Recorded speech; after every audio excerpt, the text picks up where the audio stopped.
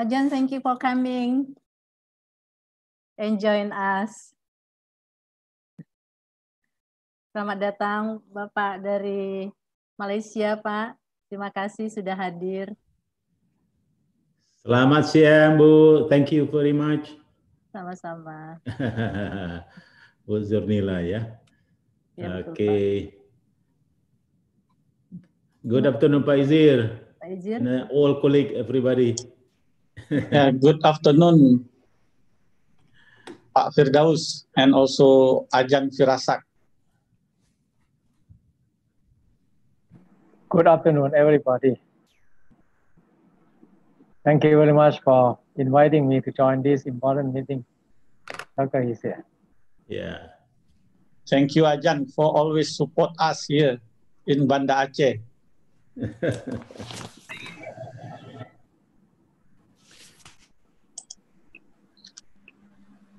Could we start, Pak Izir? This is... Okay, I think we can start, yeah. Maybe the committee first, they will announce something, please.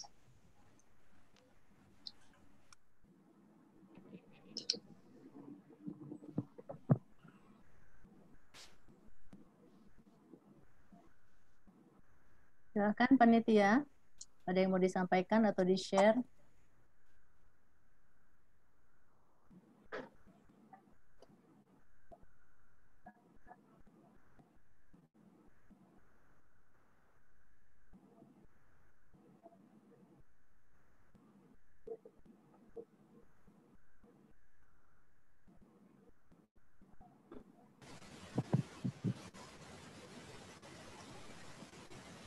Assalamualaikum warahmatullahi wabarakatuh. Assalamualaikum. Good afternoon. Welcome to international webinar with them the global impact of coronavirus, a socio-economic perspective with data.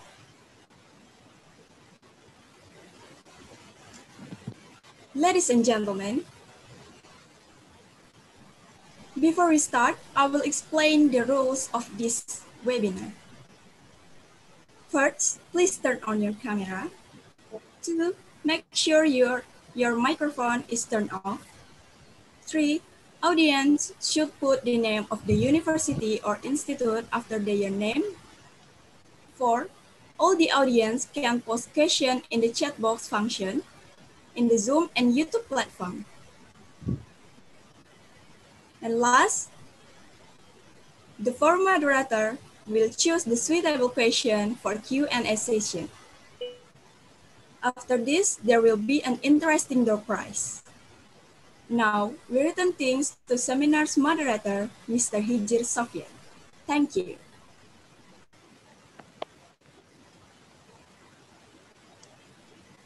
Okay, thank you very much for the MC for today's webinar. As already mentioned, that today webinar, the theme is the global impact of coronavirus, a socio-economic perspective with data. Assalamualaikum warahmatullahi wabarakatuh. Waalaikumsalam warahmatullahi wabarakatuh. Good afternoon for everybody who already coming here together with our screens.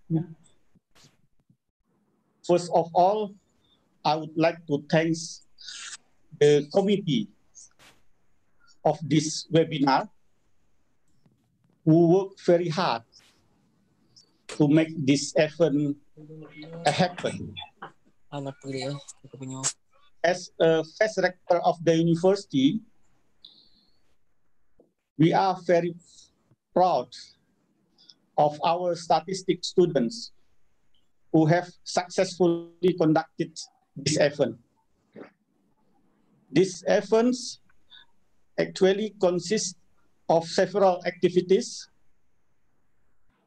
namely infographic competition, data science competition, online training of Python software, national seminar, and also right now is international webinar. And also Ajahn Virasakdi Pak Firdaus and Bu Yati. This was already officially opened this morning by our rector, Professor Samsul Rizal. And I would like to thank also all the speakers, Professor Virasakdi Chongsuvivatwong and Ibu Yati, Kurniati, and also Pak Firdaus Dahlan, and all of the participants. This webinar consists of 3 international speakers. And for the first, it will be Professor Dr. Virasakdi, and then continue by Bu Yati, and the last is Pak Firdaus Dahlan. This seminar, all the presenters will give about 20 or 25 minutes and then continue to the question and answer. For the participant who raise the questions, there will be also door prize from the committee. So that please be remind that at the end of this webinar later on, there are 5 door prize to be give to the lucky participant who raise the questions. Okay, first I would like to introduce Professor Virasakdi. I met him very long time ago, maybe 10 years ago. Professor Virasakdi has been a medical professor at the Faculty of Medicine, Prince of Songkla University since 1982. He created great contribution to the foundation of medical study in southern Thailand. He set up the epidemiology unit and has been involved in a number of national and international agencies, including the World Health Organization, WHO, where he often served as the temporary consultant throughout his academic career.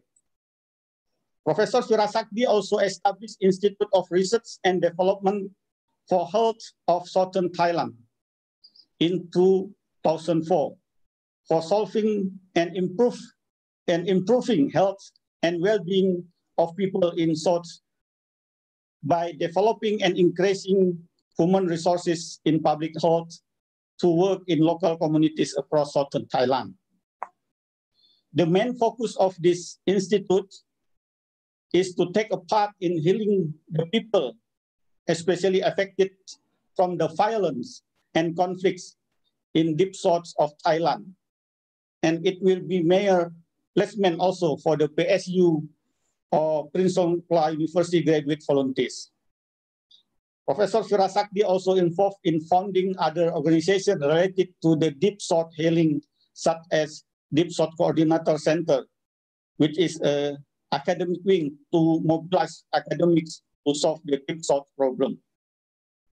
And also Professor Virasakdi now serving as the chairman. Without further delay, please help me to welcome Professor Dr. Virasakdi. Professor Virasakdi, Ajahn Virasak, the floor is yours. Please.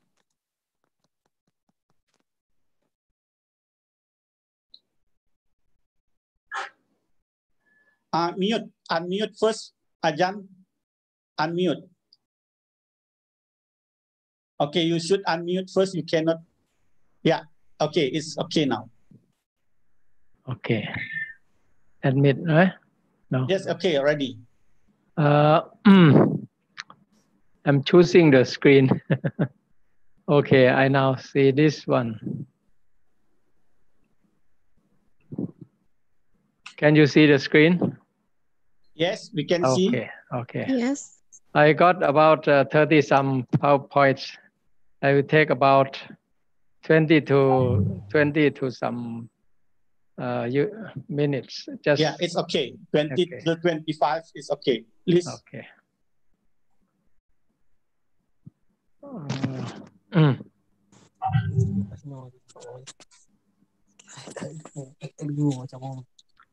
I would like to give my update about my personal background related to COVID, especially.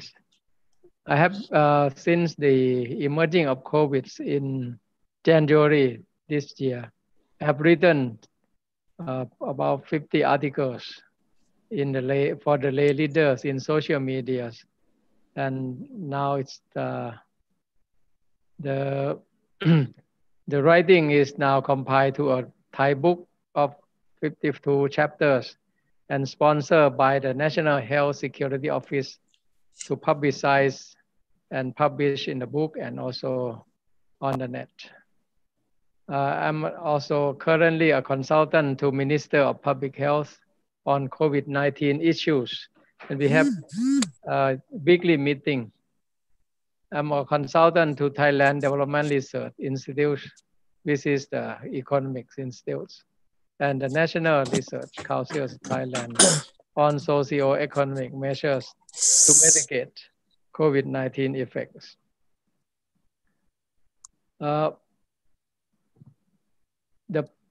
project that I have been helping the junior of my student and my alumni working on the series of projects. One is the factor predicting a person who already contacted COVID-19.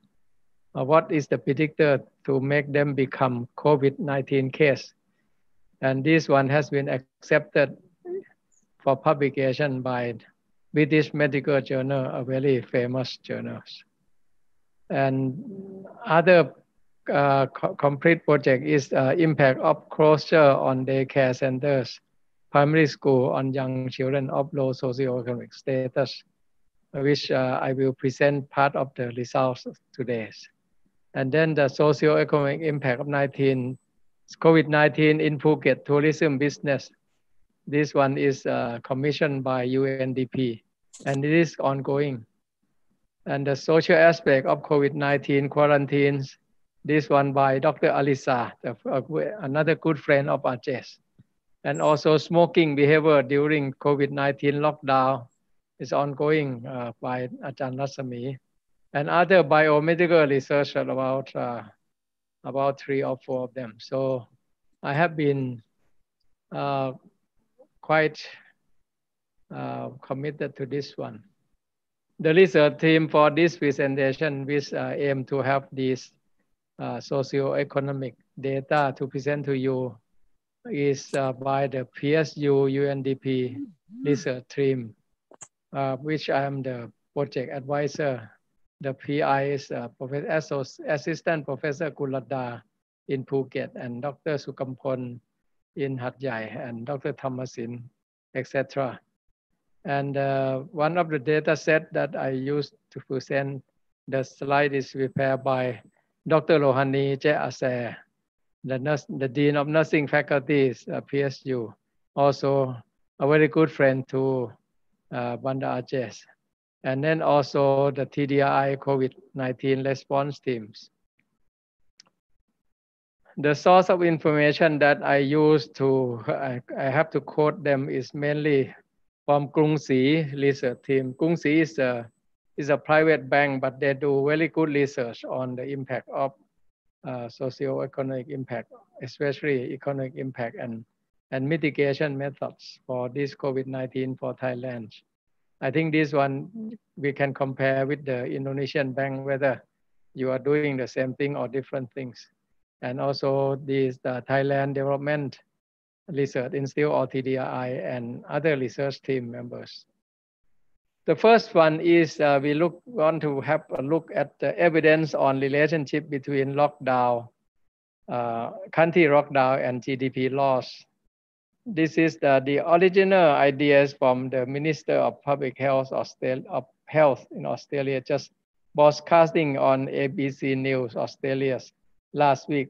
So I got it from the web, and then I took the data and I reanalyzed the data. This is the original data. The data come from a company in America, which the minister quote. And you see that this is the lockdown stringency index for different countries. The heaviest one is Italy for sometimes, but also New Zealand on the right hand. But the shaded blue lines, that is 4-month average, is in descending order. So you see that Sweden has the lowest stringencies on the lockdowns. And these are all developed countries, not include Indonesia, Thailand, and any country in ASEAN, unfortunately. So, and we see that this is the impact on the GDP. All the country got a negative impact, right? And the heaviest one is perhaps UK, and then Spain, and then France, and then Italy. The low one will be South Korea, New Zealand, and what is Sweden here. So the minister said that the lockdown can prevent the economic burnout. And then I checked whether this one is true. So I did this, using enter the data and do the scatter plot and calculate the Pearson coefficients. The R is minus 0.4, which is a negative. It means that the more stringent you lock down, the more likely that you will have the negative impact on your GDP. I think this is a reason for your government, perhaps, because your government is afraid of lockdown may damage the economy. And the next slide show that you have to be careful, because lockdown, certainly as evidential, this is in developed country, that lockdown have a negative economic consequence, which quite important values. But however, I think you don't lock down, but if you neglect the other cost-effective and low-cost measures, I think that is sinful, because it's debts are highly avoidable. These are the 4 things that I think I don't know about your country, but we have been exercising very, very strongly in Thailand. First is social distancing. Okay, social distancing, we close down the crowded and the closed space activities in the pub, the bar, etc. And second, mask wearing. We already announced that in Thailand has 90-some% prevalence of wearing masks even now today. And hand washing, we have alcohol everywhere, or the public place, people can wash their hand with alcohol, and in the toilet with a soap, not only just water. And the last one is abstain from smoking. And this is the study that I proposed, and then my junior colleagues did this study in Thailand and published in the British Journal of Medicine, BMJ. So we start with the COVID patients, COVID-19 patient, and then we follow up their contact and see whether the contact will turn into a case. So this is a cohort study, but a so-called nested case control study in epidemiology. You can ask Dr. Sunila what does this one mean? And then we compare the behavior of the one who become case in the future and the one who did not become case and get this results. The difference is measured in terms of odds ratio. That is, if the odds ratio is less than 1, the mechanism is protective. So we found that all the recommended measures cross distance less than 1 meters. The odds ratio is 0.15. That is, you reduce the odds by 85% by just stay away from 1 meters. And duration that you close to the case, if this is less than 15 minutes, the odds is reduced by 3/4. And if you wash your hand frequently, you will reduce by another 2/3. And if you don't share the cigarette, you reduce more or less the same. If you practice all of this, the case would be reduced by 84%. In epidemiology, we call this one a population attributable factor, or PAF. You can ask Dr. Sunila about this one. The PAF of this behavioral combined is 48%. That means that we could reduce 84% of the case. So it's we save a lot of life by this simple method, not necessarily lockdown. So if you just lock down and then you don't exercise this one rigorously, then you still have a lot of case. So saying that lockdown is bad, but personal hygiene is very important. Okay, don't miss this one. Now I want to move to ASEAN countries' economies on the COVID. And this is from the Krungsi Bank's summary in September. We see that in ASEAN, ASEAN is in the phase of recoveries. Look at Indonesian first. This is down here. No, sorry. Indonesian has adjusted the targets. You expect to have not too bad. The GDP growth is more or less stable, not as bad as what we saw in the previous slide. It means that your government is aiming to have quite a good results in economies, although you lost a lot of life. What the other countries? Myanmar. We have 3 main countries who have still suffering from COVID-19. We have Indonesia, Philippines, and Myanmar. Myanmar has a good news. They got 6% GDP growth. Maybe because the original value is low. So even with COVID-19, they still have GDP growth. But this is a calculation probably before the most recent outbreak. We still have to see that next month, will they still have the same projection of 6% GDP growth? I think it would be quite different because the outbreak in Myanmar nowadays is quite serious. And the Philippines also try very hard. Philippines introduced a new system they call PhilSys with biometric information. So even you don't have the bank account, your money will reach you. I don't know how. But Vietnam was hit by the second wave, but this is small, so they can cover very well. Cambodia, I think Cambodia is just like Thailand. Cambodia heavily depend on the tourism, so still not so good, and expect the negative impact from this from no tourists.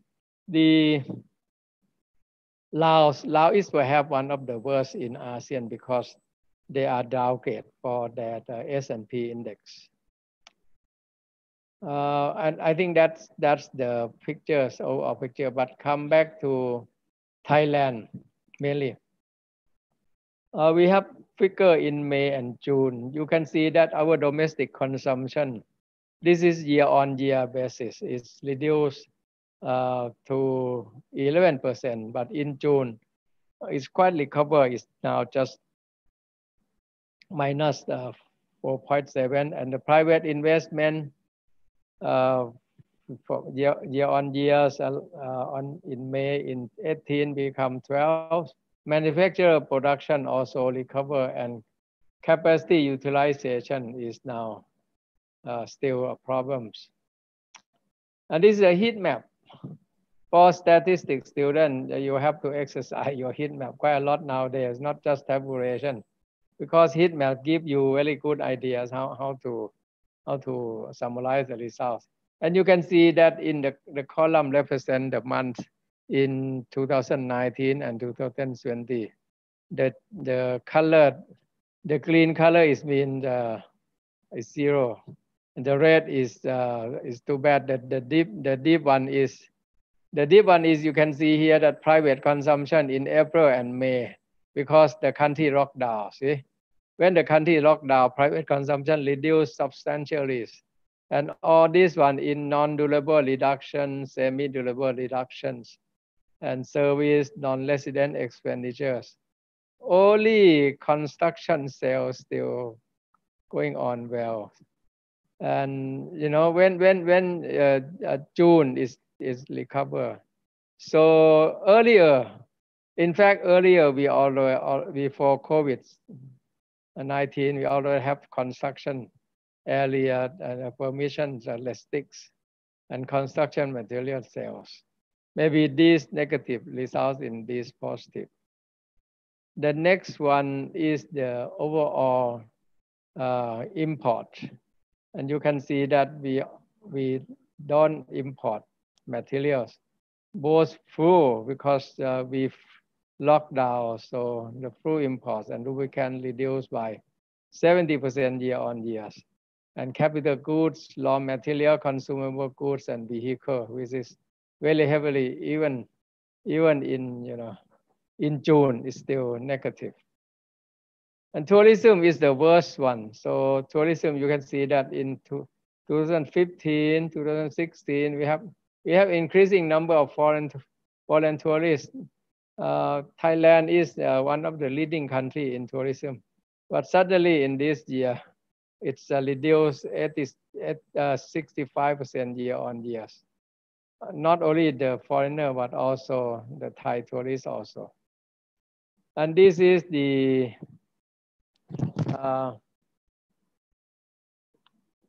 number of unemployment. We increased by almost 500%, very heavy in June. I cannot move. How can I move? Okay. And the consumer price index is reduced in 2020s. And also all sorts of things except medical, and medical field is an exception. People still have to see doctors. And this is the impacts expected for the next years. You see that the researchers expect that this year forecast, this is still a bad year. Sorry. This year is still a bad year, but next year it will gradually recover. The one that is less hit is the current account balance. It's good that the country still have some positive account balance. And policy interest rate is just like, I think maybe just like Indonesia. The growth part, the growing part is, you see most are negative except one part, that is the agriculture and food processing. So agriculture sector is quite spare compared to other kind of production, electronic, automobiles, plastic, which means what you call petrochemical and rubbers, all reduced. But rubber recently increased by 10%, you know, at the left right side here, because of medical reason, the outbreak, continued outbreak of COVID lead to increased demand in rubbers. That is the macroeconomic picture. I want to see some smaller group, which one has been accepted. First one is the elderly. And you can see here that the serious one is deep here. So during the lockdown period, self-care is quite serious. And the most serious one is transportation, because the elderly cannot move. And also they got difficulty in access to medical care because a lot of hospital is locked down. And some problem with shopping, but not much problem because they don't have to take care other family member. And this is the finance in general. This is in Thai, sorry, but you just see that the black color mean they don't have any right. Mostly the elderly don't get much support. What about the kids? We look at this is the deep south. In the deep south we have Muslim. This is just like some part of Indonesia, very similar to Aceh. A lot of you have been there before. The study was conducted by Ajahn Lohani, who is the head of the dean of decan of what you call a faculty of nursing. So this is her study design. She looked used different methods. She has the online preliminary survey,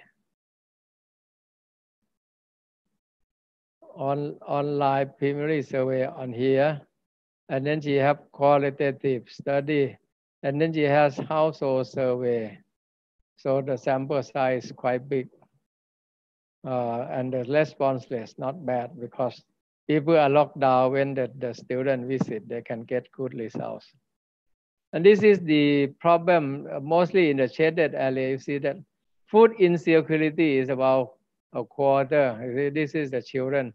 Children have to rely on instant noodles and canned fish. Not so good. And also, people say this is worsen and this is as usual. So, and then the most important thing in social problem is child abuse. When lockdown, the parents, the guardian become more emotional and got more verbal abuse and physical abuse. Physical abuse increased by 10% and verbal abuse increased by 22%. And the qualitative study found that there's also sexual abuse among family with unemployed members living at unemployed visiting members coming into home. So this is quite annoying. So the need, what they need is mostly the kids want to get discount on tuition fee here. See, this is 60% want. And then need IT because at that time we have started to have the online teaching, and the guardian, the parent has to buy the notebook or iPad or tablets. And then what they receive is actually food and about 5,000 baht per month. So depend on what they want to do. So in short term, there's high incidence of mental health problems, stigmatization, access to healthcare, and child abuse. So, and also reduction of access to care, especially. This is the final series that I want to look at. This is about the choice, policy choice that one should look at. The first one is the interest rate cut. And you see that most interest rate cut has more or less this small number is a percent having liquidity shortage. So it does not help that much. If the one that benefit from interest rate cut is in the light color here. And when you see this is the second measure, the third measures, the second measures. My screen is blocked by something at the top. So this is debt moratorium. Debt moratorium is slightly better. You see that on the left side, this kind of industry has a benefit from slightly benefit from debt moratorium, the light color here. Okay. And the next one is easing credit. And this one is the best one. One of the best is you allow people to get the credit, to get the loan more easily, and a lot of company, a small business will have benefit. And also giving direct loans, focus, targeted direct loan. And this is the overall, you see that interest rate cut will have only 3% reduction. But if you income tax wave, you reduce by 5%. Debt moratorium reduced by 10%. Easing credit condition, this is substantial, 26%, and target direct loan is nearly 30%. So these two measures is the bank should consider by the forecasting. In conclusion, this is my last slide. There are evidence of correlation between lockdown and economic hardship. But I think most of the analysis disregard life. So I think this is ethical concern. If you want to have economic growing but still people dying, I think this is not so good. The other measure that we have not seen much and maybe room for improvement in our ASEAN region is personal hygiene, because this is cost-effective measures to fight back COVID-19. So ASEAN countries differ in economic impact from COVID-19, not much in relation with the outbreak condition, which means that, for example, in Indonesia, you have serious outbreak, but you still are in economic growth. But most of the problem remain on the tourism industry. This example, Thailand and Cambodia. And vulnerable population are elderly and young children from social pathology, not just the physical disease. And among financial measures, probably the target loan and easing of credit will have most financial benefit to the firms. I think that's all I want to show. And maybe it's 30 minutes. Is that right? Okay. Thank you. Okay. Thank you, Ajahn Virasak, for your interesting presentation. And now I would like to pick a few questions from the already posted in the chat room. Directly, you can answer, Ajahn. Yes. Hi, I am Norma Yunda from Syah Kuala University. There is something I want to ask. Why in your research you are considering about smoking behavior during COVID-19? Does it affect the effect on COVID-19? Okay, please answer, Ajahn. Yes, because COVID-19 is infection on the deep sides of the lung, not just in the nose, not like common cold. And the particle carried by smoke can enter that area. So we want to check that one.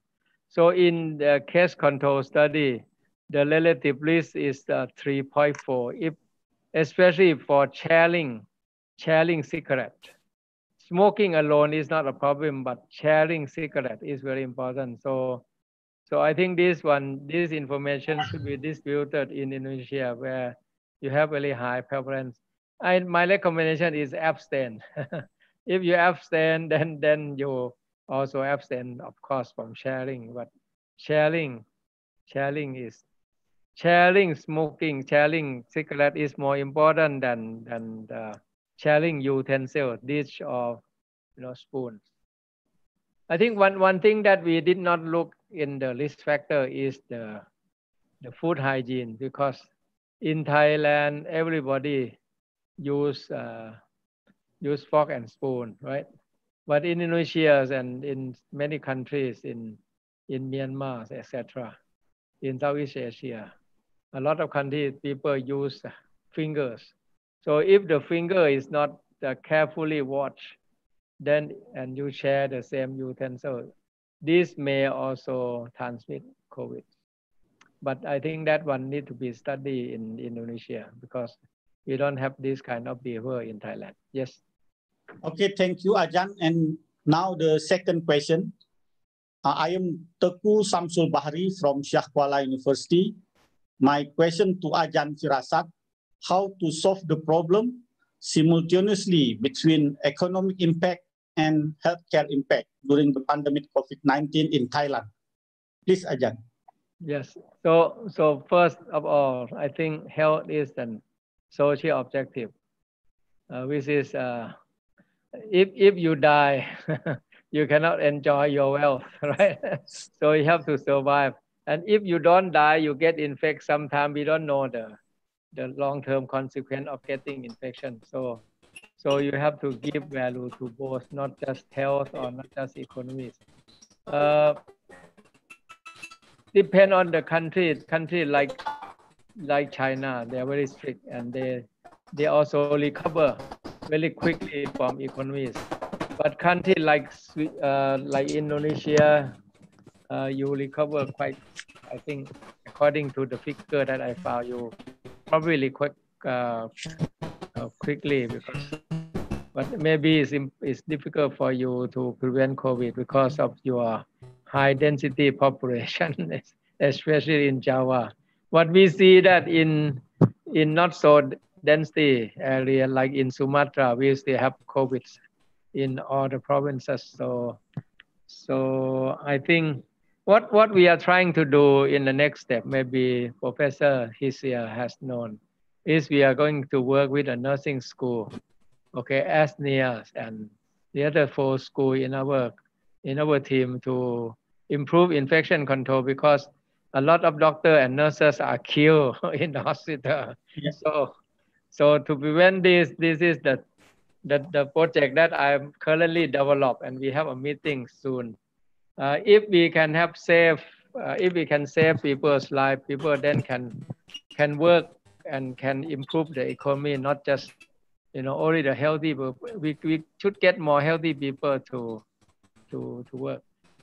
I mean that you don't need to lock down, but you have to improve the hygiene, concentration, and we work together with the Indonesian universities and maybe with the Ministry of Public in some months to come to see, and we see the effects.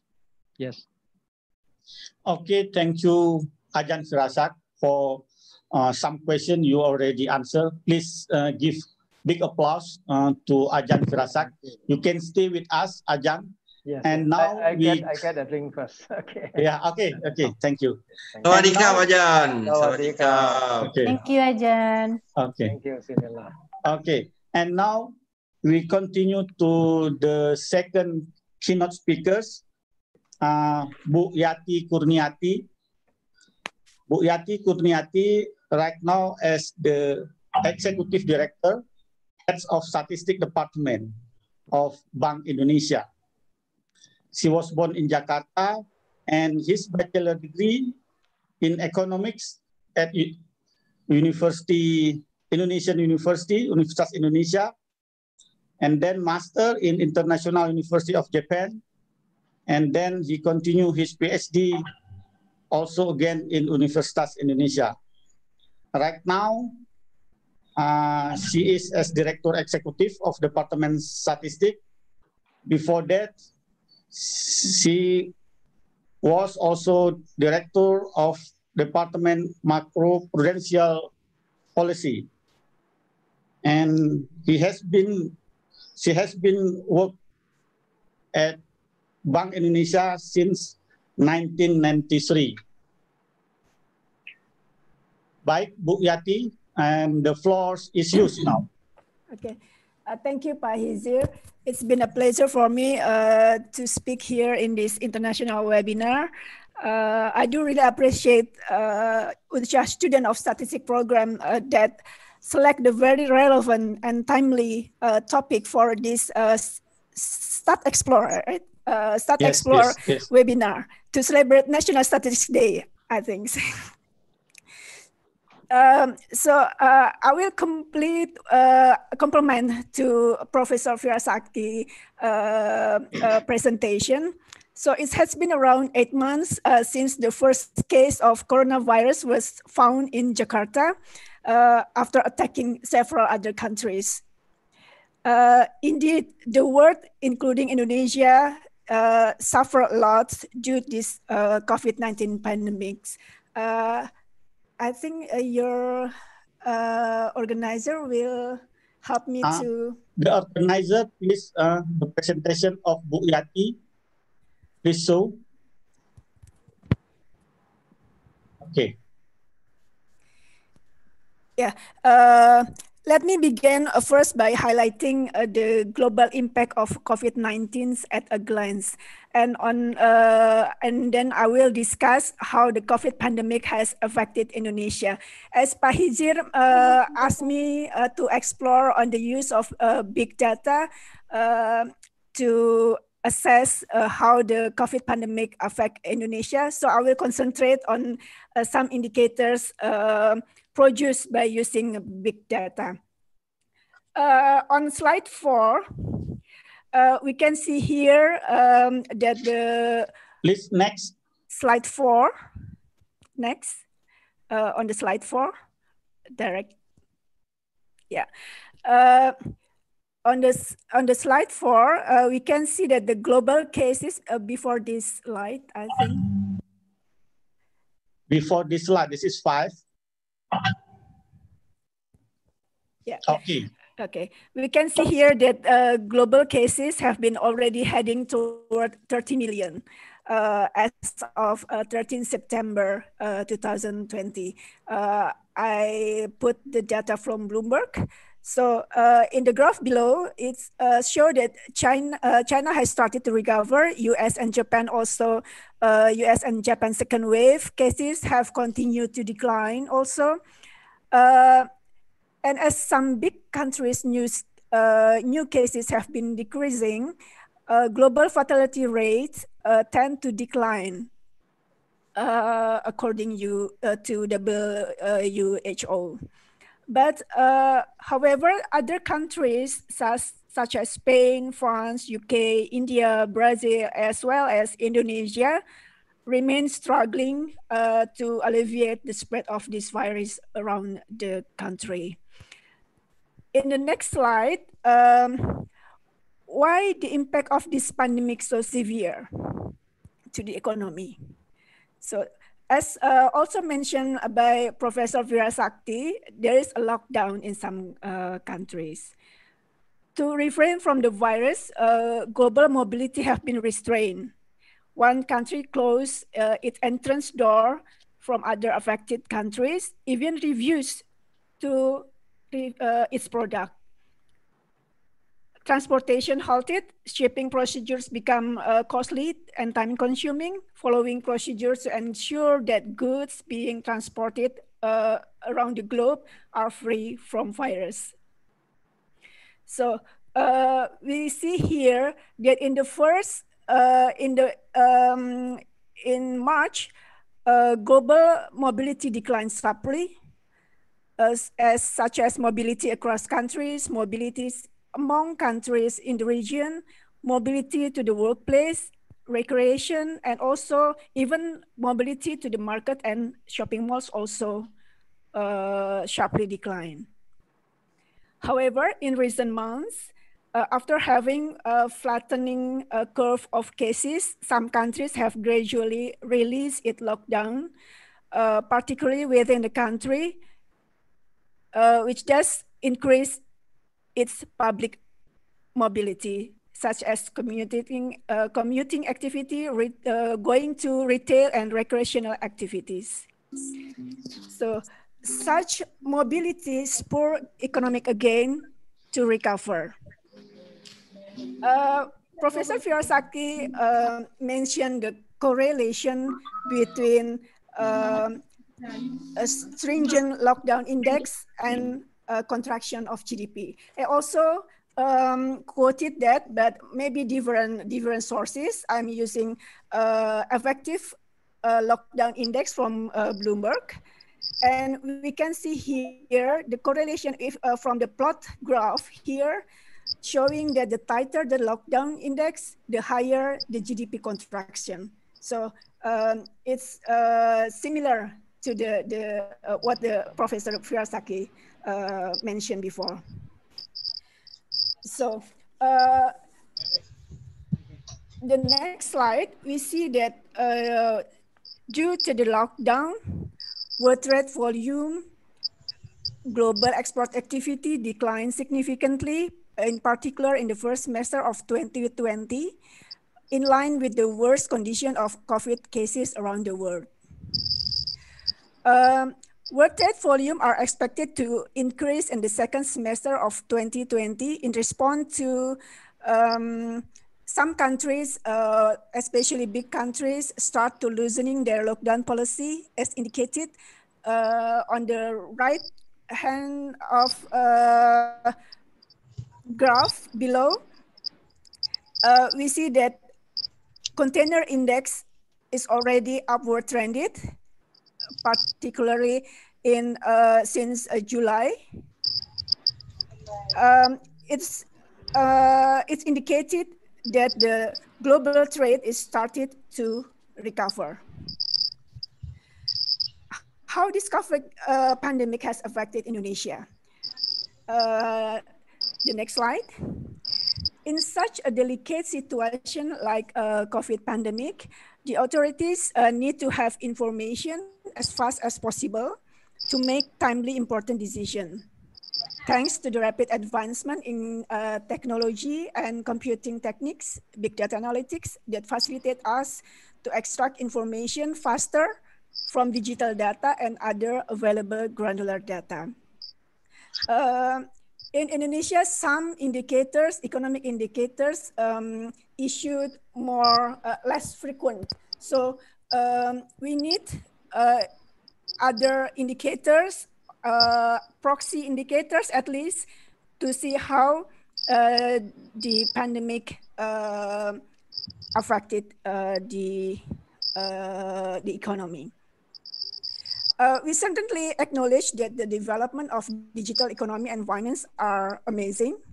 Digital services here have touched on all aspects of our day-to-day activities.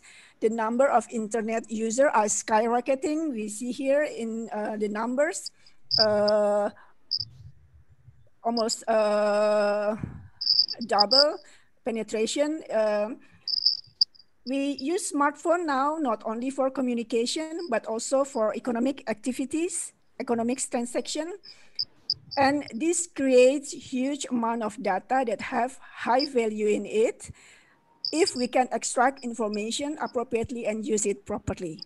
For instance, to get to know the impact of COVID on our economy.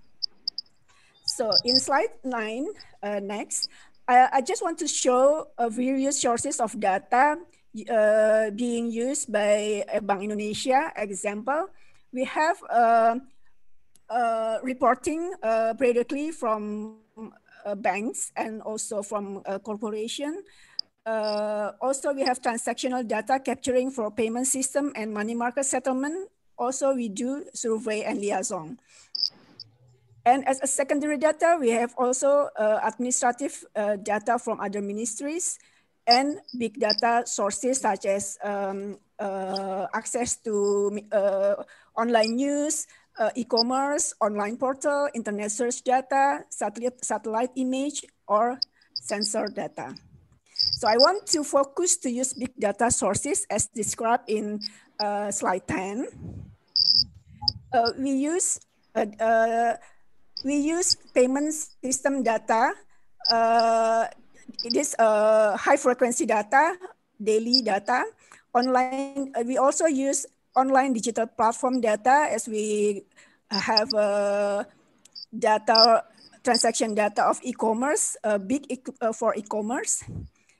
We also have online portal. Sometimes we also use open source data, internet search data, and Bloomberg.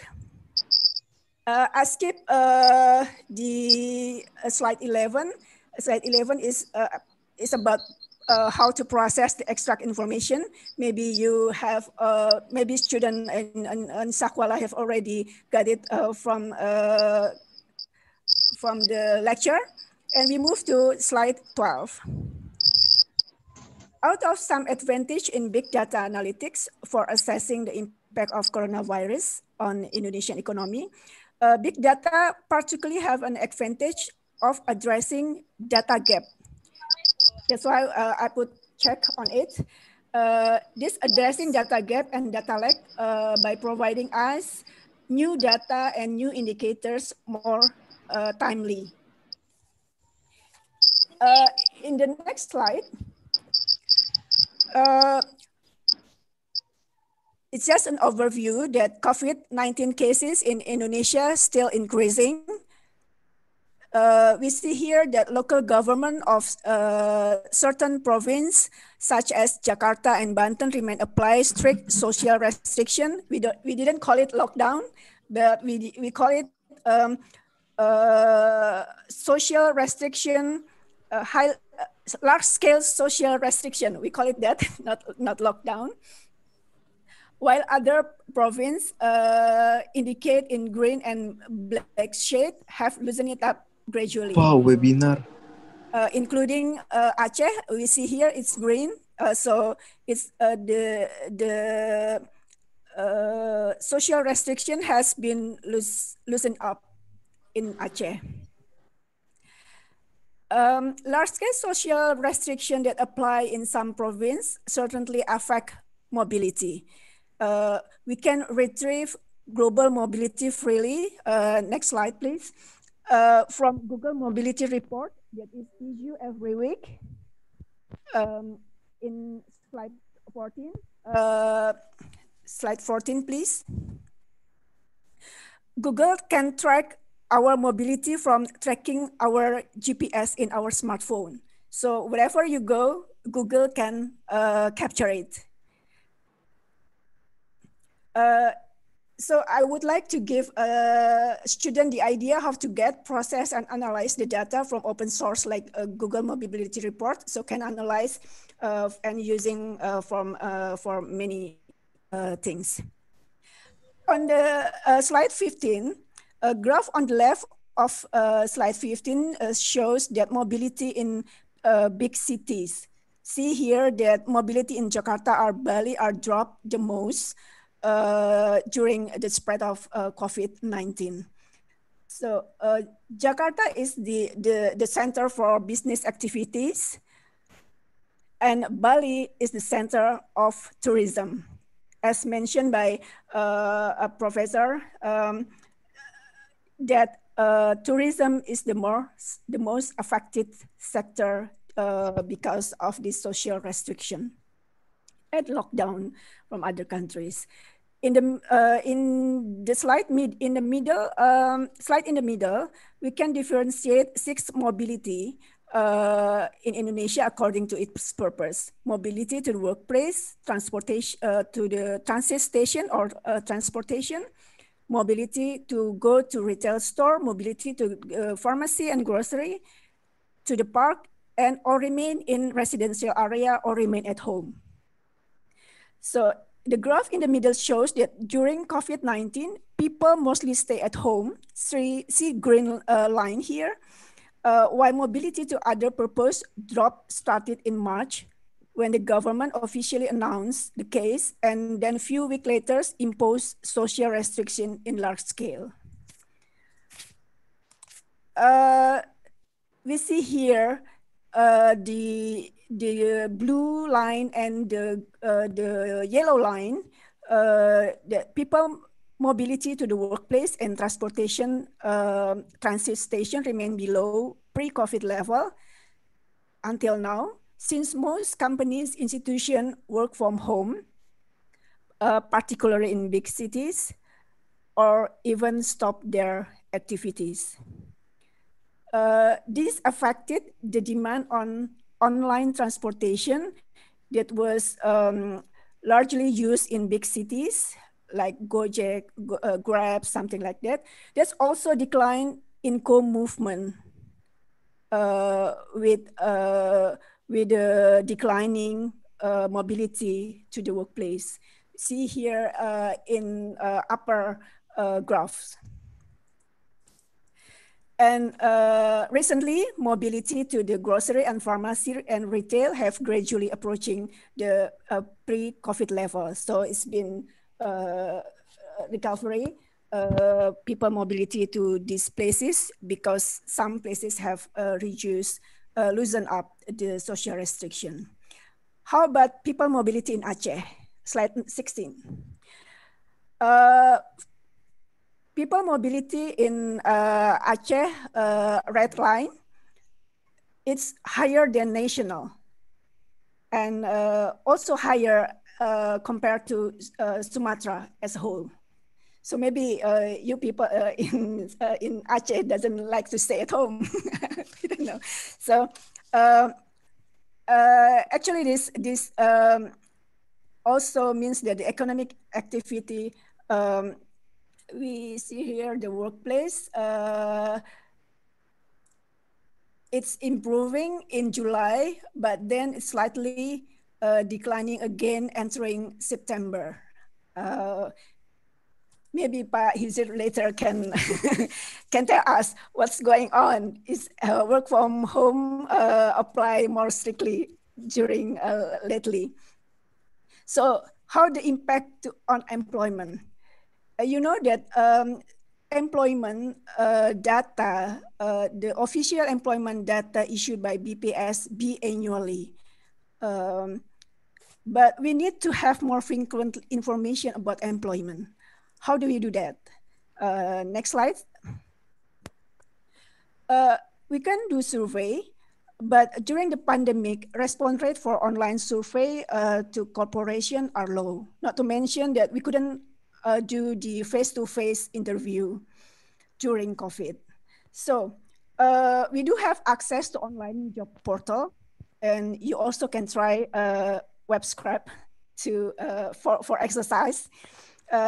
Then this information from job offering from a portal have us to create a proxy job availability in various sector, so-called job vacancy index. So in Bank Indonesia calculate job vacancy index as a leading indicators for employment. In slide 11, job vacancy dropped significantly and reached in slide 18. Job vacancy dropped significantly and reached lowest in May 2020 before it's gradually start up upward trend in limited way. Both index and also its growth movement in similar way.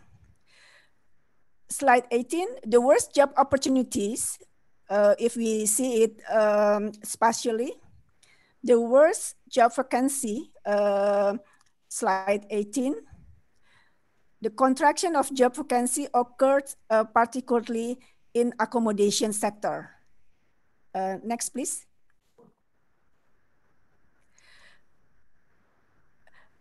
The accommodation sector that cover hotel and restaurant.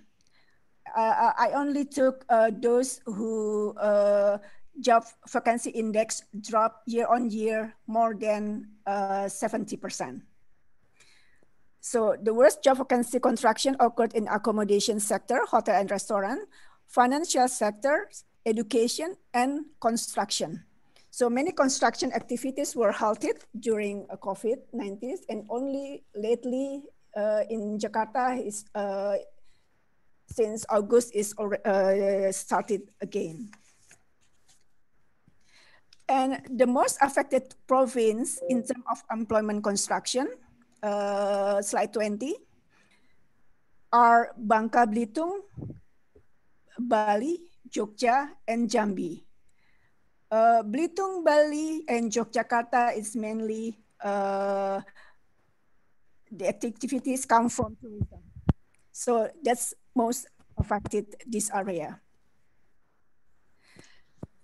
And slide 21, we also extract from payments data to know the impact on income and household consumption using data from payment system settlement. We differentiate transaction by household and business entity. So when you transfer your money, you are required to fill the transfer is what for. So using tax mining, we can differentiate and categorize transfer to pay for consumption, transfer for payroll, and others. So in slide 23, just move on to 23, we can see growth of household consumption declined sharply since February to May 2020. And in June, due to Ramadan and Muslim festivity, the consumption spending increased temporarily. It's a seasonal factor, but then fall again in July and August, though not as low as May. And this similar pattern, but in different level, we can see the growth consumption indicators in Aceh as well as Sumatra, or we can also calculate for other area. And the trend in payroll transfer also similar in the next page, next slide. Also indicates construction in income payment for employee during started declining in March, then the lowest is in May.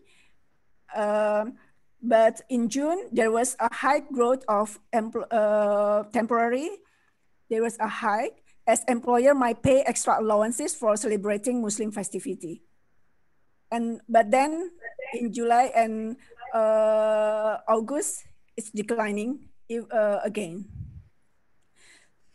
So it seems that in the third quarter, there is a slight improvement, but it's it's still limited improvement compared to the second quarter. The other indicators for consumption spending can be seen from the growth of transaction using debit card, credit card. The next slide, slide 25. Other indicators for consumption spending can be seen from the growth of transaction using debit card, credit card, electronic money compared to retail sales. The trend movement are also confirmed that the trough of consumption spending in Indonesia was in May 2020. Since then, there is a slight improvement, but very limited. In BPS data, the statistical agency data, the private consumption in second quarter contracted in slide 26, contracted 5.6%. So we maybe using the indicators that I have been explained, maybe there is a light improvement in in the third quarter in consumption, but only very slightly. In slide 27, now next I would like, this is we also process transaction data from 4 large marketplaces to see the impact on real trade at e-commerce. e-commerce transaction growth. So this is the process how we did it that. And in slide 29, e-commerce transaction growth also in declining trend. Up to May, which is the first time it grew negative. And the transaction improved in June and remained positive growth till August 2020. So all the indicators moved the same. So the trough in May and started to improve in June and so forth. Interestingly, in slide 30, I would like to show you that e-commerce transaction in Aceh increased rapidly, especially during the COVID pandemic. We see that in February, it's only, it's the right-hand side, red line, this is Aceh. The gray line is Indonesia as a whole. This is percent changes year-on-year. This is nominal in terms of billion rupiah. In February, it's only about 40 billion rupiah a month transaction from Aceh. But now it's in August, it's rapid increase into 118 billion rupiah.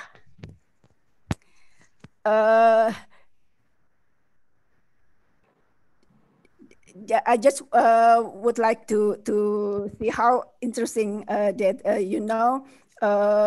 use e-commerce transaction widely in Aceh. Slide 31, and that's the last indicators that I would like to show. Finally, many things we can explore with online data, news, and other granular data. I have, Bank Indonesia have explored many granular data by using data analytics, because the benefit of big data analytics is not only to filling the gap, filling the data gap, for instance, like assessing the impact of coronavirus, but also big data analytics can be deployed to assess industry behavior, market behavior, to see interconnectedness between market player using network analysis, as well as assess public perception or market expectation. All such assessment is really important for us as a central bank. The challenge is the cleansing process of the data, particularly if we dealt with unstructured data. That will take, in our case, 60% of my staff time. My staff is cleansing the data. So it is necessary now for the student in statistics program to equip and enhance your skill, enhance yourself with knowledge and skills such as data science, computer science, since we're facing a rapid advancement in digital economy and finance, and the knowledge and the expertise demand are high in that area. So that's all my presentation.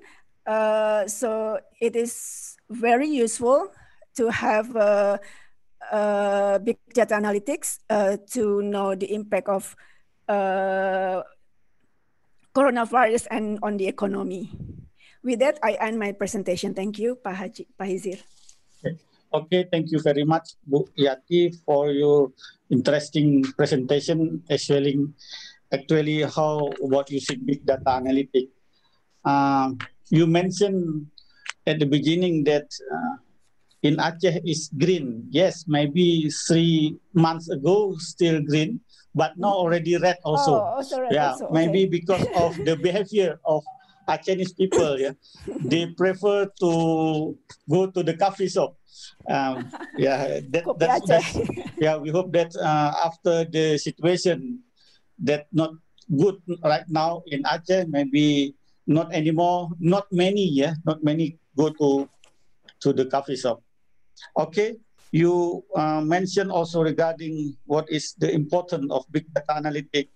You mentioned also about Python, yeah, the programming language Python and Hadoop and also Spark, and also with Google Trend Mobility. Yeah, that is important for our students to prepare for their future right now and in the future. And some of our students, alumni also right now, what we call, they try to compete with the others to be an employer or officer of Bank Indonesia. This time, yesterday actually, Yes. the test, yeah, yesterday. Hope that maybe there is a chance also from our alumni from Statistics Department to be employer or officer of Bank Indonesia, Central Bank Indonesia. Okay, now there are some questions already raised. I will pick some. Yeah, that is from Fahmi. Dear Ibu Yati, I am currently working on time series data. How I can obtain certain daily or monthly update data set from central bank for free? Sometimes certain data set do not available on website. Okay. Maybe. Okay, thank you, please. Okay. Actually, if you mention what kind of data, actually this what we call bicara in communication of Bank Indonesia. So everything you want to ask, just email them, then they will transfer to us. So if most of our data, if it is not confidential, we can provide the data. So just email to contact Bicara. There is a website in Bank Indonesia. They will pass on because all the communication from outside come into one door. So from Bicara, they will pass on your request to my department. That's the way to get the data. Hopefully, the data that you ask is not confidential. So if it is not confidential, we can share the data. Okay, thank you, Bu Yati. And next is from Dr. Saiful Mahdi. Dear Bu Yati, Indonesian Finance Minister already announced that Indonesia is entering recession soon. What does it mean? Do we need to worry? What should we do as a student or regular citizens? Please. Yeah, actually, if it's a difficult question actually. So first, Pak Madi, yeah, we have to follow the protocol procedure, COVID protocol procedure. So we still have to go to work as usual, and do economic activity as usual. So by doing regular activity while on the same time also following the health procedure 3M, 3M, mencuci tangan, menjaga jarak, dan what's one more I forgot. Also to maintain the hygiene ourselves. Then we can still spur the economy to grow, because if we halted all the economic activity, then we cannot do we can survive the economy. So what I mean is, if you do we see that the export of Indonesia is growing again, as China, America is already open their market again. So first, the economy was poor from the export side for recovery. And then follow, firstly, when the government also distributed what it is social bansos, social help for the needed, use it properly to stimulate demand. So as a member of faculty and also student, so still do the activity to create domestic demand, while all the exporters doing their job to spur the export. So with that way, we can still spur our economy to grow again, slowly but surely. Okay, thank you very much, Bu Yati, for your presentation and some of question and answer already give. Okay, big applause to Bu Yati. Yeah? Thank you. Okay, thank you. And now the last one, Pak Firdaus, but not least, yeah, Pak Firdaus from Kuala Lumpur. He is now as the Executive Director of CMT. Mr. Firdaus is a career diplomat of the Ministry of Foreign Affairs of Republic Indonesia. He has been served for the ministry for more than 30 years, but now he settled down for a moment at Kuala Lumpur. Mr. Firdaus, he is an economist. He graduated from Andalas University, West Sumatra, and his graduate studies from University of Pajajaran, Bandung. Okay, Pak Firdaus, time is yours now. Thank you very much, Pak Dr. Hizir. First of all, allow me to congratulate. I would like to join my colleague, the previous speakers, to congratulate the Statistic Student Association for this very important event. This is also very active student in Kuala University. I was there sometimes. I think that end of last year, I met with some students.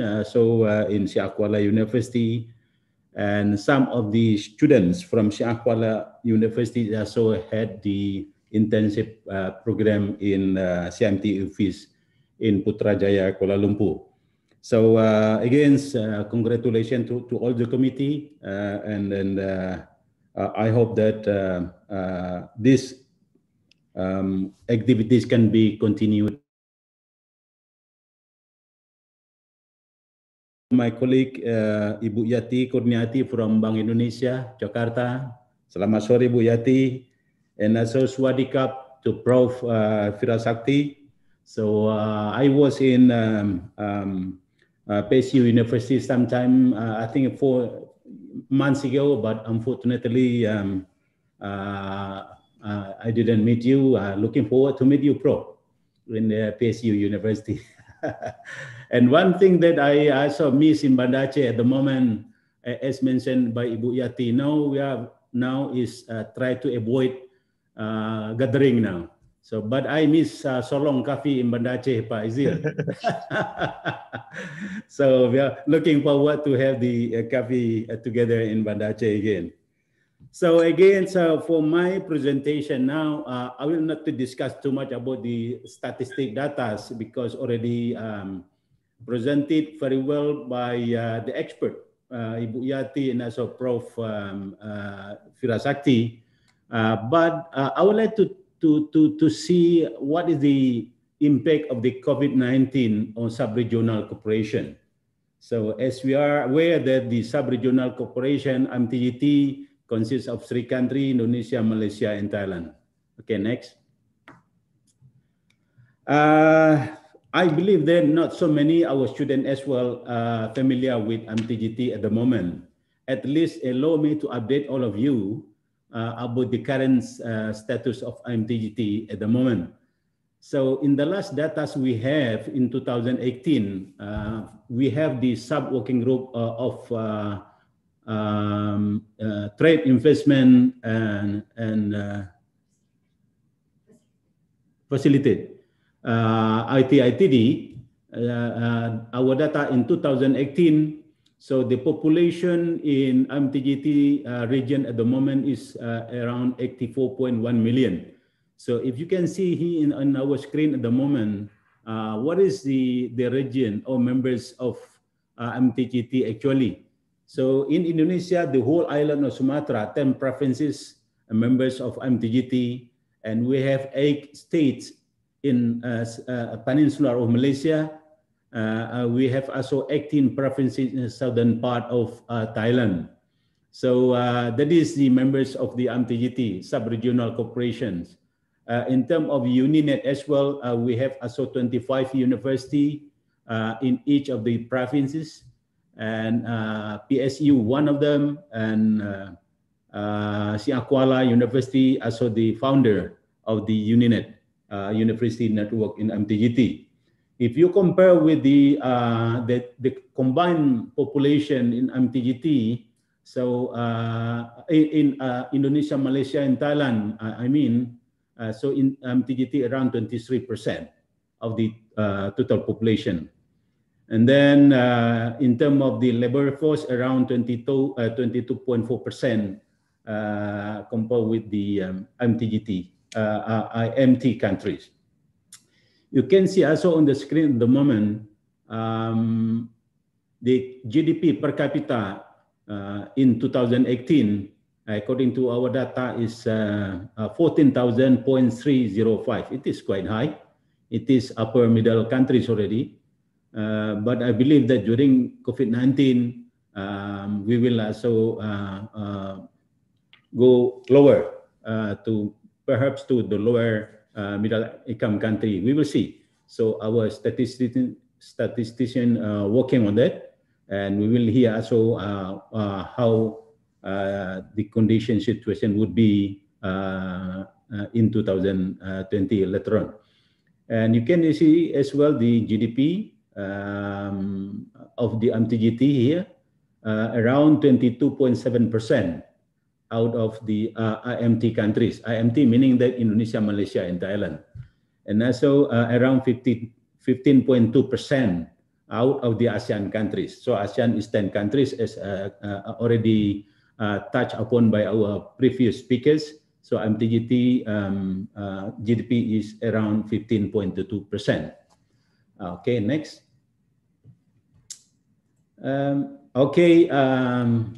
It's also important for our student and participant to know that what is our vision in MTGT. So our vision is by 2036 to have the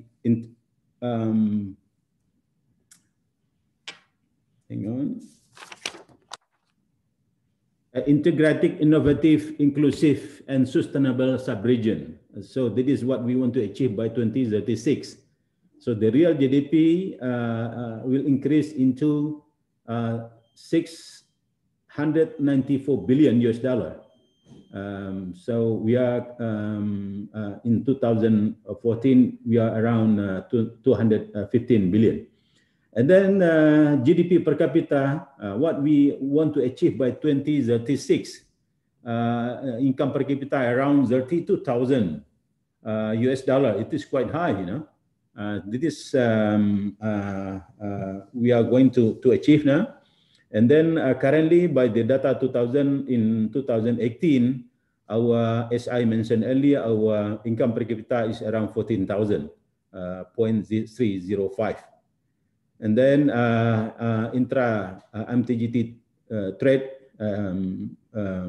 will achieve around 28%, and by 2015 already 9.2%. And also in terms of the FDI inflows to MTGT, we are going to achieve around 24 billion, but 2018 we already achieved 10.1 billion So almost half.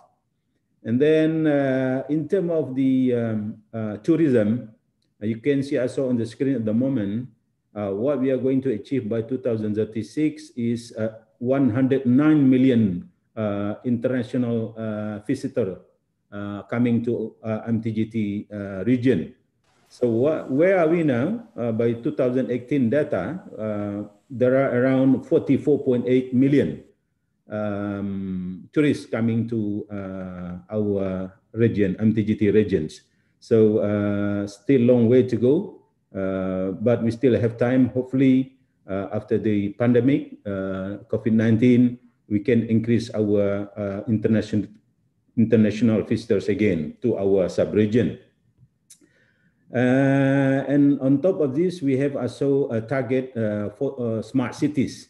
So in MTGT, we are going to achieve around 40 cities, green cities until 2036. Now, by 2020, we have already 10 cities already, smart cities. So that is about the vision of MTGT. And then next. And then it is also important for our students to know that what is our pillar cooperation. And for your information, the MTGT was established 27 years ago by 3 leaders, Tun Mahathir from Malaysia, President Suharto from Indonesia, and Prime Minister Chongsuvivatwong from Thailand, 27 years ago. So what is the pillar of cooperation MTGT? So we have 3 main pillars of cooperation, namely tourism, and then agriculture and agro-based industry, and halal product and services. So there are 3 main pillars of MTGT cooperation. And the rest 4, transport and ICT connectivity, and we have also trade and investment, we have human resources development, education and culture, and we have the environment as enabler. So all together, we have 7 pillars of cooperation.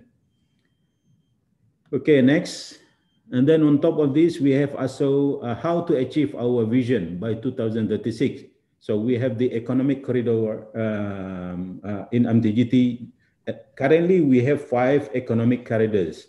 So you can see that the interesting one is EC5, Economic Corridor 5 now, extended Songkla,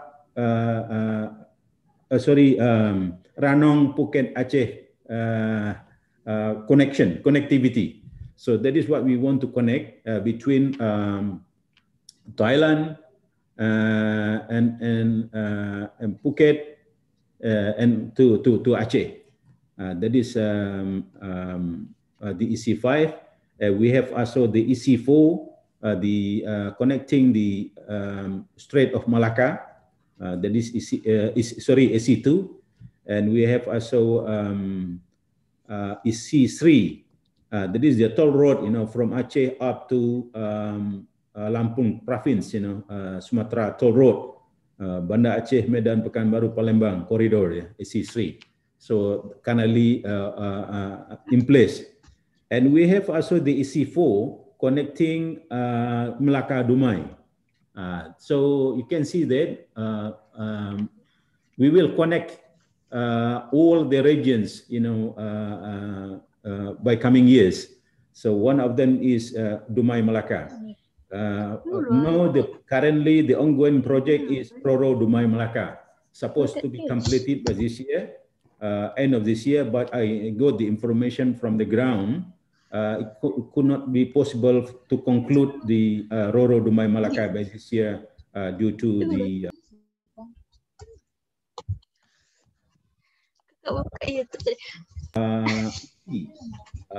Economic Corridor 6 to connect Patani, Yala, Narathiwat, Perak, Kelantan, dan eastern provinces in Sumatra, southern part of Sumatra. So that is the economic corridors in MTGT. So, okay. So now, okay, next.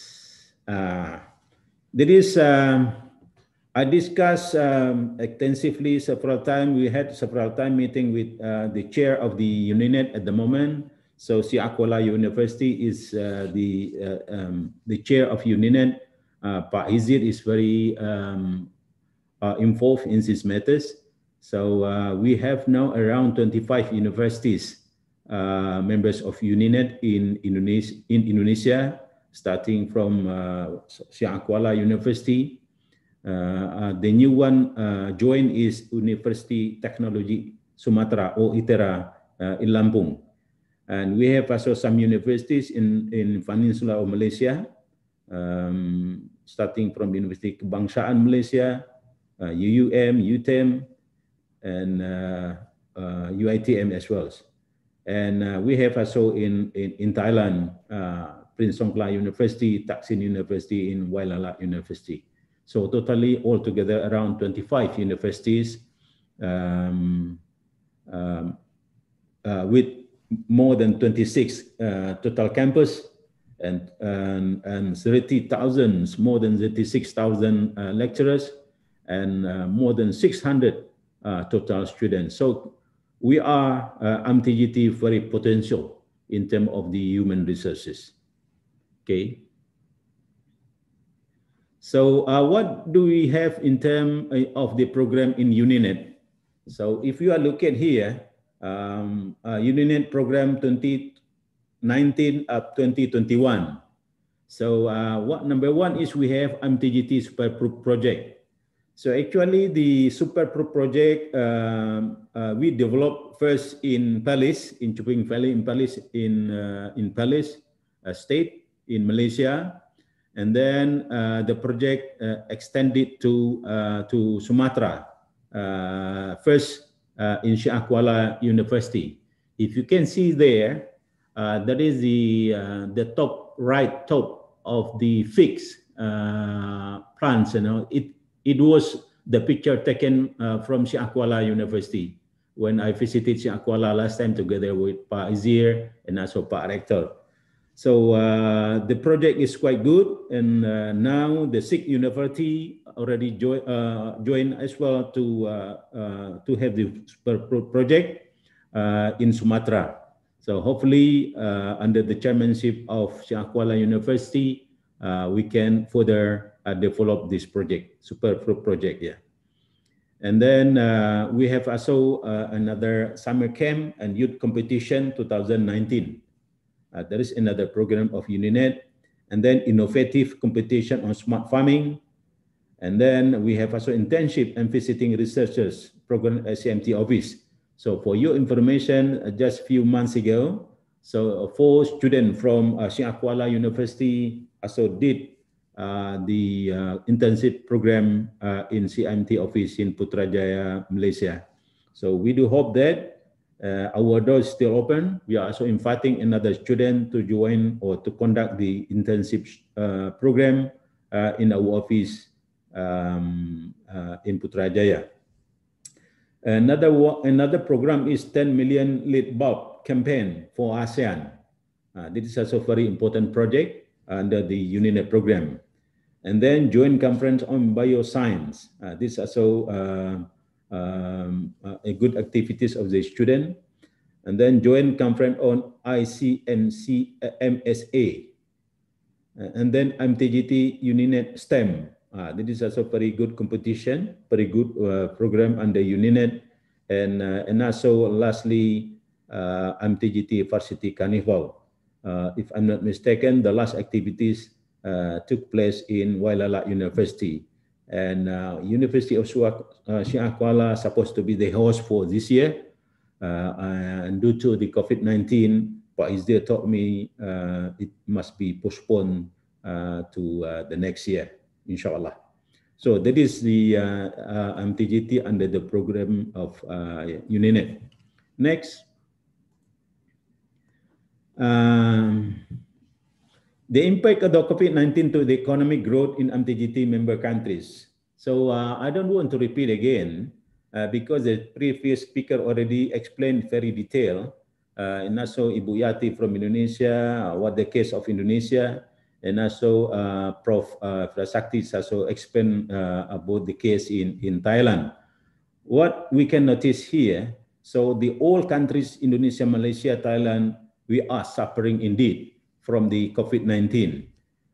Not only in terms of the trade and investment, but also almost all sectors are suffering because of COVID-19.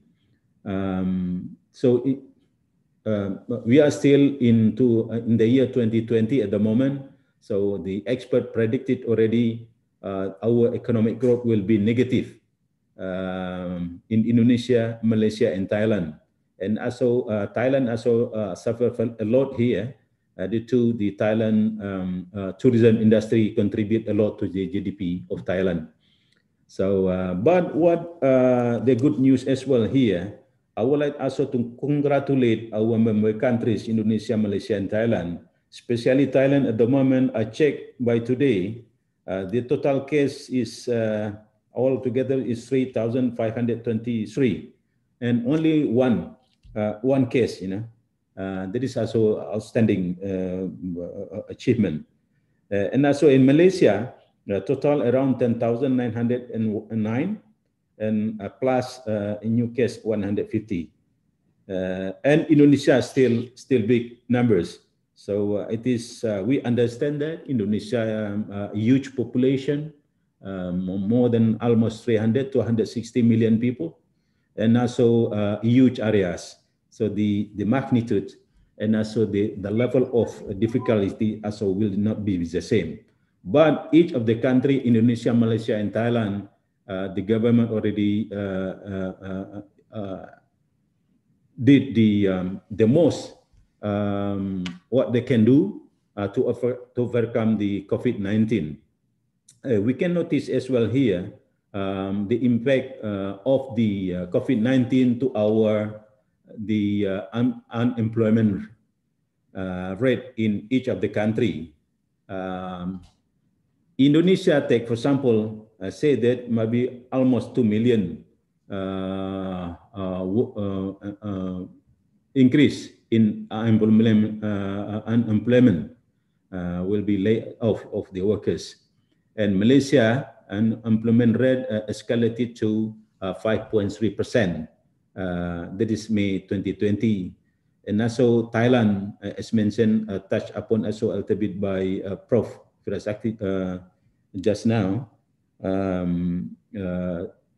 Unemployment will increase by 10% at the end of the year. So we can understand, how severe the COVID-19 to our economy.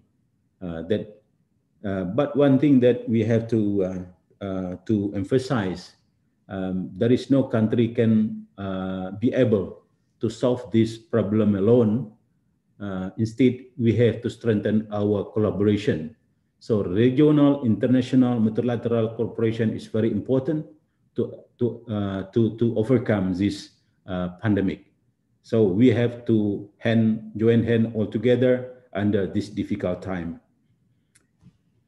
Okay, the next. We notice here the Secretariat of MTGT, the three countries already took initiative, to overcome the pandemic, as I mentioned earlier, whether it is in terms of the fiscal stimulus packages or monetary policy. So you can see here, in terms of the Indonesia, Malaysia, Thailand, in terms of the overall fiscal measures, so the three countries are the same, like that initiative. And then, and also the health system measures. So how the mitigation measures, to combat this COVID-19. So it is already taken by three countries. And also income support measures for individual and also household, are taken by three countries, Indonesia, Malaysia. So all the same. And then tax and contribution policy, and also taken by three countries. And then deferral tax and social security contribution, also the same, taken by the three countries. And monetary policy, this is also the same. Basically, what we are going to encourage under the MTGT cooperation is the important for us to strengthen collaboration under this difficult time. So you can see in our screen at the moment, maybe the policy, the technical policy in each of the country may be different, but each country can be learn in others from best practice and also experience. That is the most important for us is under the sub-regional cooperation. Okay, the next. Okay, so MTGT respond to the COVID-19. So in terms of the sub-regional cooperation, what our response to the COVID-19? So number one is we promote the activities related to strengthening MTGT cooperation on COVID-19 pandemic. So we conducted so many activities, a workshop, seminar, an exchange of information, not only between the member state, but also with the international regional organization. And then CMT office, the Secretariat of MTGT, also conducted 6 series of webinars with the title Managing the Impact of the COVID-19 on the MTGT cooperation. That is, thank you as well to UNINET members, including Sosioeconomic University. UNINET already participated very well in our activities, CMT activities, including in webinars. And we have also conducted working group meeting, sub-working group meeting, and also convergent meeting between working group and sub-working group. And we are also soon to have the senior official meeting and ministerial meeting. And then for your information, for this year under the COVID-19, so Indonesia will be the host for the ministerial meeting coming in November. So perhaps end of November. The date is still yet confirmed by Indonesia in this regard. So that's why, even though we are difficult time, but the show must go on. So all working group, sub-working group still have conducting the meeting. And then besides, we have also the collaboration with international organization, as I mentioned earlier. So for instance, with Islamic Development Bank. So this year, we're supposed to have 2 training programs, capacity building to be conducted by with the Islamic Development Bank. However, due to the COVID-19, there is no option for us. We have to postpone it until next year, or we have to find out another ways, online training program. This is under what we call it, work under by the concerns our partners. And also we collaborate also with IGIS, CCET in Japan, especially for COVID-19 waste management and also for solid waste management. And just last week, we had also very productive meeting, very good meeting with UNESCAP in Bangkok.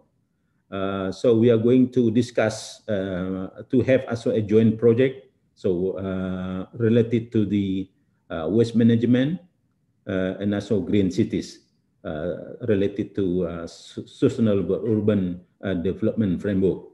So that is the our response, MTGT response to the COVID-19.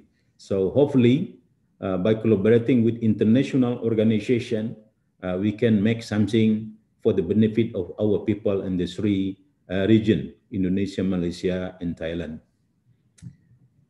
Okay, the next, what is the way forward?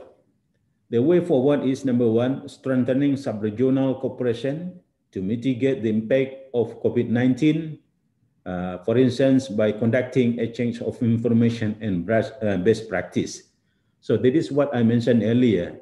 During this difficult time, we should to strengthen collaboration sub-regionally or regionally or internationally.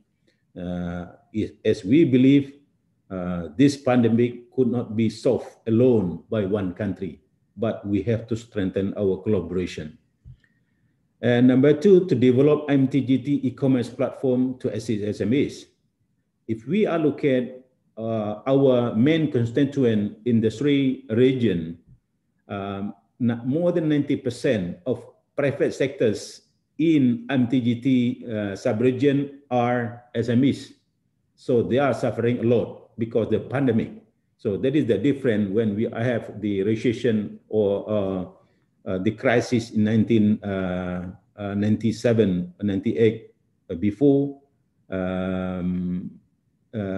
In the past, SMEs still or less what you call it, impacted by the financial crisis. But nowadays, our SMEs, they are all suffering because of the COVID-19, because of the people movement restriction, because of transportation, because of the lockdown. So as mentioned by our expert, by Prof. and also Bu Yati just now, there are so many another consequences because of the COVID-19. During the discussion in MTGT last time, the best solution for us at the moment under the COVID-19 is to develop the e-commerce. So mentioned as well by previous speakers. According to data shown by our previous speakers, the e-commerce activities also increased sharply in each of MTGT countries. However, in MTGT sub-region, we haven't yet the platform for the e-commerce. So that's why MTGT e-commerce platform perhaps the answer to the COVID-19, and when we be able to develop this in the sub-region, I believe that our SMEs can be more resilient in the future. So we have to develop this one, and hopefully our working group we are also committed to finalize this platform by this year, and hopefully during the summit of MTGT Summit next year, normally in April or May, we can launch the MTGT e-commerce platform, and that is our target. And then the travel bubble. Pak Firdaus, the time is up. Maybe you can fast. Oh, okay. So this only almost finished, Pak. Travel bubble. This is also recommended by Ministry of Working Group Tourism. So I think that this is also one of the solution later on. But still to keep or to adhere the health protocol. So our working group will discuss about the travel bubble, and then promoting capacity building program. This is also our target. We are going to do that in collaboration with member state, also with international organization. And then last but not least is develop halal blockchains. Because halal cooperation is one of the pillar cooperation in MTGT. So basically, Paizir, this is my presentation, and I'm very pleased to have, if any, question from the floor. Thank you very much, Paizir. Okay, thank you, Pak Firdaus, for very interesting presentation. Last but not least, that what we have already mentioned. And the first question coming from Admira Rifani, he would ask a question: what will MTGT do in order to handle COVID-19 effect or managing the impact? Is there any changes with the goal on 2036? Okay, please, Pak. Thank you very much, Pak Izzy. Thank you for the very, very good question in this regard. So, of course, the vision of MTGT will remain until 2036. But what we have to do, Pak, is only our activities, our target. So, beside the long-term vision, we have also the short-term planning, the 5 years. So the first 5 years will be until 2021. So that why our working group, sub-working group, now they are so busy to discuss, to adjust the program. Because the pandemic, so many programs couldn't be implemented. So of course, in the short term, there are so many our activities must be postponed to the next year. But our vision still remain there because still a long way to go. Thank you very much for the questions. Okay, thank you very much, Pak Firdaus. Please give big applause also to the last speakers. Thank you so much. Okay, thank you. Now, we have already listened to very interesting insight about the COVID-19 and its impact on economic growth and also on social economic aspects. Furthermore, we also learned that using big data analytics, especially from Bu Yati, can help us to understand global impacts and also domestic impacts of COVID-19. She already mentioned regarding how to use big data or data science. We know that in this difficult time, we do hope that government to take health issue as the top priority, as mentioned by Professor Virasakdi, in order to prevent further impact of COVID-19. And we hope life will get back to normal soon. We know that for the society or untuk masyarakat, we heard the 3M. 3M in Indonesia akan Firasak memakai masker, mask wearing, mencuci tangan, hand washing, menjaga jarak, physical distancing. That is for the society or public or untuk masyarakat. But for pemerintah, for government, the government should do 3T, testing, tracing, and treatment. I think, thank you very much for your kind attention, and please forgive me for some inconvenience during this seminar. And I closing by Alhamdulillahirabbil alamin. Assalamualaikum warahmatullahi wabarakatuh. Good afternoon again. Waalaikumsalam warahmatullahi wabarakatuh. And now the floors to the committee. Please, maybe you give the winners of the prize, please.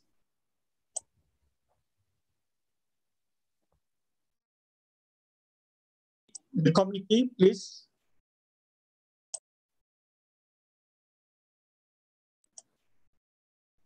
Bu Lily, maybe the committee can MC.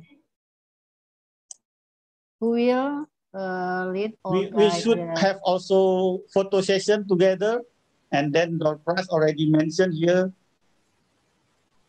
5 door prize already and photo session. Eka, where are you?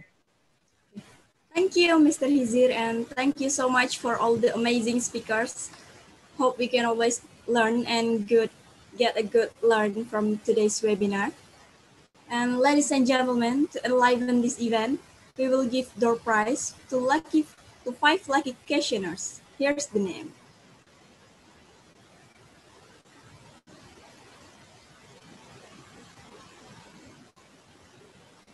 It's Nurmayunda from Syahkuala and Tengku Samsul Bahri and Sir Saiful Mahdi from Syahkuala.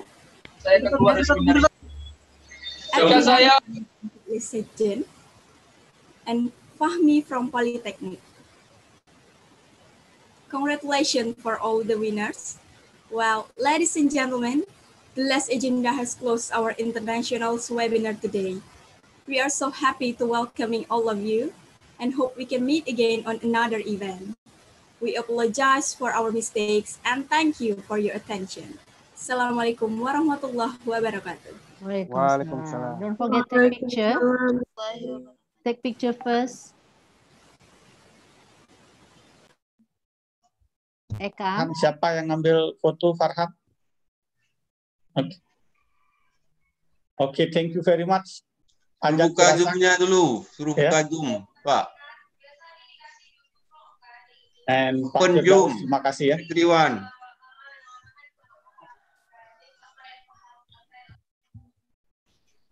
Bu Yati should leave us. Yeah. Bu Yati should leave earlier because she has another meeting. But thank you very much, Ajahn Firasak, still here till now, and Pak Firdaus also. Thank you very much. Bye-bye. Baik Pak, untuk sesi photoshoot akan kita laksanakan. Okay, please. Okay, now we will take some picture.